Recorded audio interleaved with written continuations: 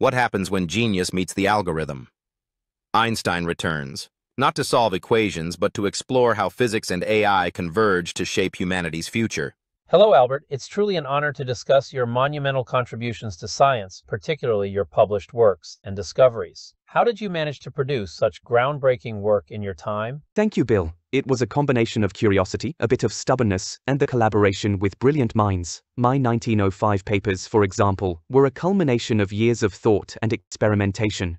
It's fascinating how your work, like the theory of relativity and the photoelectric effect, reshaped physics. Your discoveries continue to inspire AI development today, driving innovation with data and algorithms. Indeed, the principles of physics have universal applications. I see parallels in your work with AI, where you also seek to understand and harness complex systems for broader human benefit. Absolutely, Albert. Your emphasis on understanding the universe at a fundamental level resonates with my vision for AI. We aim to democratize technology, making it accessible and beneficial for all, much like your quest for universal truth. It's encouraging to see the ethical approach, Bill. I believe that technology, like science, should be guided by moral values to truly serve humanity. I couldn't agree more.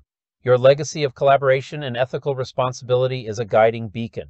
Perhaps we can explore further how these principles apply to both physics and AI. That would be delightful, Bill. Let's continue this conversation soon. Thank you for the engaging discussion, and goodbye for now.